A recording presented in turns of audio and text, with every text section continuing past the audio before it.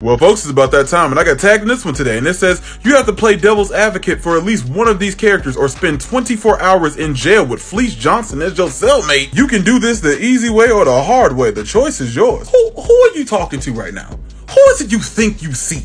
You made that post clearly thinking I can't play devil's advocate for those characters, and you think that of me? Clearly, you don't know who you're talking to, so let me clue you in. I am not a devil's advocate. I am the devil today. Let's do all of them. Say what you will about Rigby, but he is always there for Mordecai at his lowest. By like the last season, he became a much more mature and better person in the long run. How many people can say they went 1v1 with Demon Raven and 1 with Mud? 3 times skip, there was nobody in creation who could clutch a dub like Usopp for the Straw Hats. If it wasn't for Sniper King, we wouldn't have Robin today. Animated Batman is far less egregious, more enjoyable, and makes more sense than his comic book counterpart. Because these versions aren't trying to pit him up against gods rather than showcase how he's human.